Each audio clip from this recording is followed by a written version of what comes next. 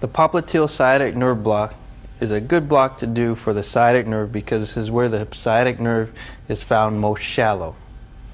This block can be performed for posterior knee pain after knee surgery, as well as calf, foot, and ankle surgery.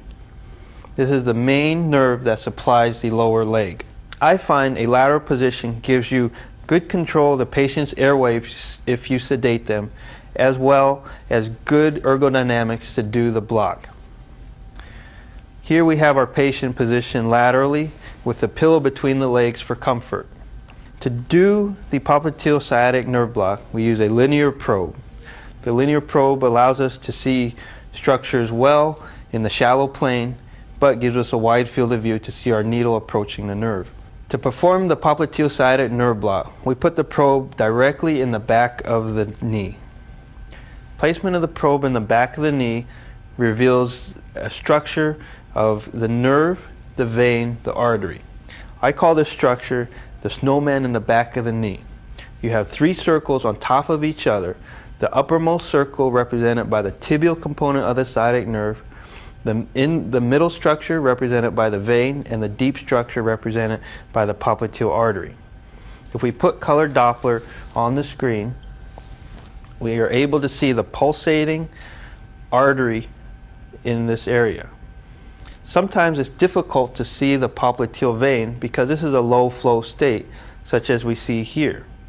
To visualize the popliteal vein better, we can squeeze the back of the calf, increasing venous flow through the popliteal vein, such as this. There we can see increased venous flow through the popliteal vein, represented better by color Doppler. Now, as I mentioned, this is only the tibial component of the sciatic nerve. We want to get the nerve where it comes together and has both components, the peroneal and the tibial component. As we scan up the leg, here we now see the peroneal component laterally, the tibial component medially, the popliteal vein and popliteal artery. On the medial side, we see the semitendinosus and semimembranosus muscles. On the lateral side, we see the biceps femoris, long and short heads.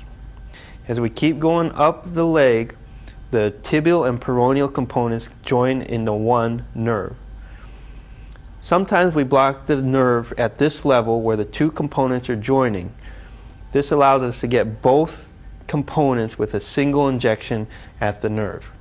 My needle approach for these blocks are going to be from lateral to medial.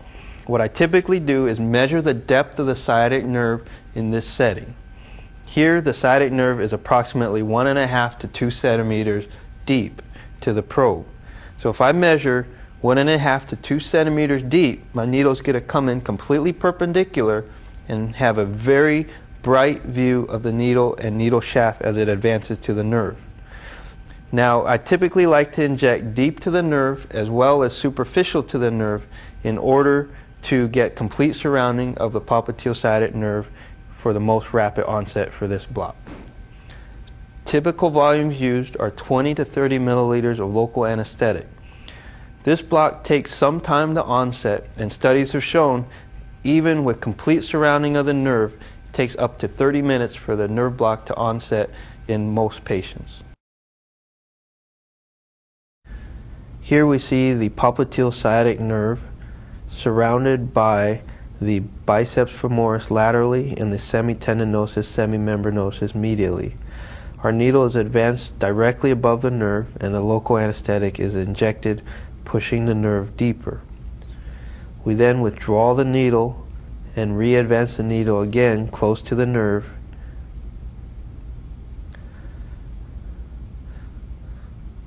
So we can get local anesthetic spreading to the medial side of the nerve, which is more of the tibial component.